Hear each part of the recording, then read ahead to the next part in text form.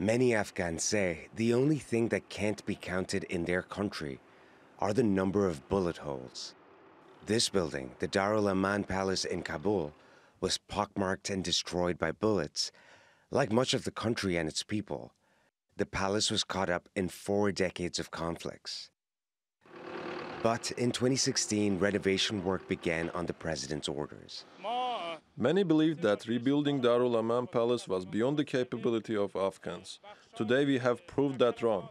Look at the main part of the work, which is the structure. It's almost 100% complete, but it was a difficult and complicated job. The structure never actually served as a palace. Built after Afghanistan's independence from Britain in 1919, it represents decades of rich Afghan history. Reconstruction work is being done with Afghan laborers, engineers, and architects with Afghanistan's money. And the project was championed by the government as a matter of national pride. In a conflict-affected zone like Afghanistan, it's a sign of development for people. It gives them a hope that there's a future for them, a brighter future, after all these decades of war and conflicts in Afghanistan. It hasn't yet been decided how Darul Aman will be used when it reopens. But with imposing views of the city, some may view it as a promise of a new beginning.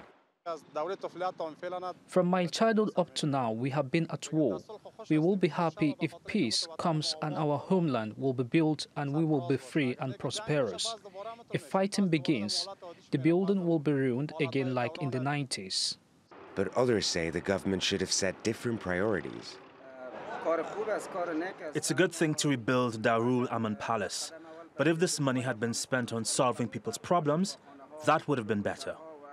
President Ashraf Ghani once referred to Darul Aman as the palace of abandoned dreams. Perhaps those dreams can now be realized after it's restored to its former glory. Rahul Radhakrishnan, TR2 World.